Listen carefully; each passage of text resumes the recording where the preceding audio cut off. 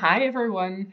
Today I'm going to show you an interactive demo of how you can create powerful data visualizations using the AI technology of OpenAI and the embedded analytics platform of Kumal.io. You'll need a Kumal.io account and you'll need to create an API key and token, which you can do in your profile settings under API tokens. You will also need an OpenAI account where you will also be able to create an API key, which you can do right here. And then you will also need to clone our GitHub repository with the GPT dashboard generation project. So now that you've created an API key and token for both Kumal.io and OpenAI, you'll be able to create a folder on your computer where you want to store all of the files that are associated to this project. So you'll navigate to that folder. Like I did right here. And this is where you can clone the GitHub repository that I showed you earlier in this video. So you'll just hit the command git clone with the repository and it will automatically clone this GitHub repo. Then hit npm install. And so this will have generated a bunch of files in that folder that you created. And here you'll also find a .env file. If you open that in any notepad or text editor, you'll be able to add the API keys and tokens you created earlier on. All right, so now that you're set up, you can actually start running the script. So we'll do that again by navigating to the correct folder where you've stored the project.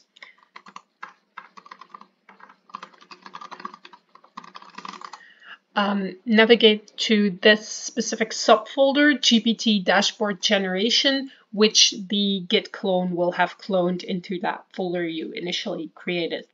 So we're here. Now you just input node dot, and as you can see, the script is listening for new Kumal.io datasets.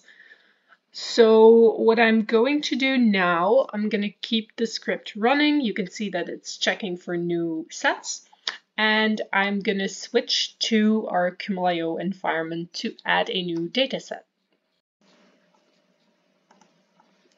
All right, so our script is listening in the background to new datasets. So now you can add a new dataset in Kumal.io. You can navigate to the Datasets tab, click New Dataset right here, and then you can choose from a bunch of options to create your own dataset. You can connect any database that you have using one of our out-of-the-box connectors.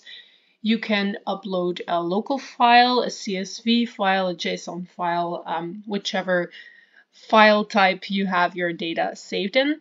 Or what I'm going to do is I'm going to connect some demo data from our Kumal.io platform. So I'm going to use a logistics dataset here, import the dataset.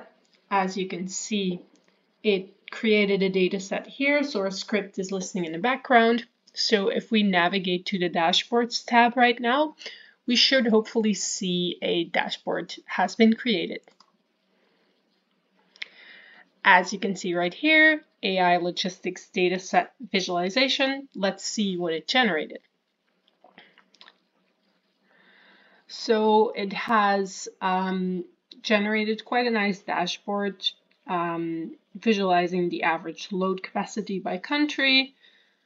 On a bar chart, total passengers by country, total seat capacity by vessel name, average passengers by direction, and you can see that a couple of charts aren't loading. So as you can see, you might have to give it a few tries, see what it generates, because again, GPT is a language model, so it's going to generate different output every single time. You can also just delete these non-working charts from your dashboard. Keep the ones that you like, but it's a great way really to do data exploration and to find out which combinations of data you can visualize and in which ways you can visualize them. Cool. Let's try it again with a different data set this time. So you can head back to datasets, add a new dataset, and now I'm going to upload a local file with all types of airline data. So this new dataset that we uploaded contains all sorts of data around customer feedback from an airline. So again, a huge opportunity here to auto-create dashboards on huge data sets that have lots of different types of columns. As you can see here, it has over 20 different columns with lots of data. So it's very interesting to see which types of combinations GPT is going to come up with. So if we navigate to dashboards now, you'll see that again, it has generated a dashboard. So let's see what the output is. So we see delays by flight class, arrival delays, departure delays, legroom, online booking ease. So it's mostly visualized things by flight class, and as you can also see, it has visualized most of the data in bar charts. So this is also something you could add to the script if you wanted to add into the prompt that GPT should generate a dashboard that contains a mix of data visualizations. You can also even specify which types of data visualizations you want in there. So there are still a lot of opportunities to play around with the script to improve it, to give your own tweaks to it. But it's a great way to generate a dashboard simply in one click. We've now covered everything you need to do in order to get started using the GitHub repo.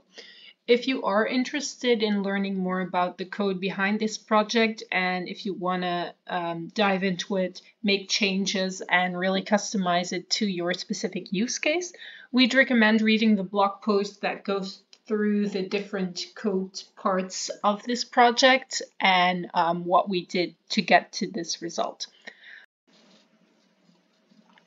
You can find a link to that blog as well as some technical resources that you may need in the description of this video. Enjoy!